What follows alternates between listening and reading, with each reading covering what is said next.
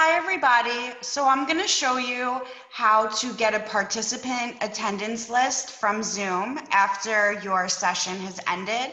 So what you're going to want to do is you're going to go onto zoom.us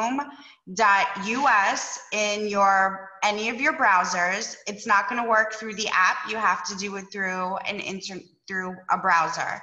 So go to sign in, put your username, password, your CAPTCHA if it requests it, and then you go to sign in. Once you're in sign in, go down to where it says reports. You're going to go to usage, and then you are going to click on the time frame from which you would like to see.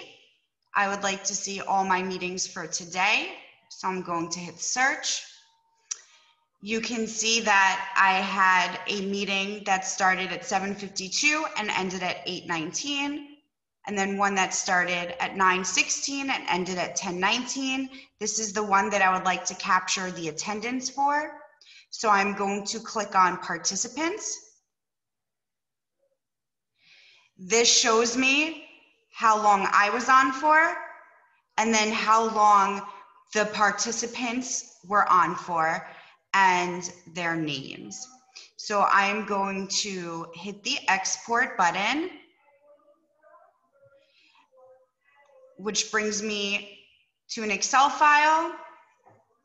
It tells me their name, the user email address, what time they joined, what time they left, and the duration. And that is how you can collect attendance from Zoom. It also states on the Zoom website that it takes 15 minutes after your meeting has ended in order for this information to be compiled. So 15 minutes after, you can check this report and see who has logged in and for how long.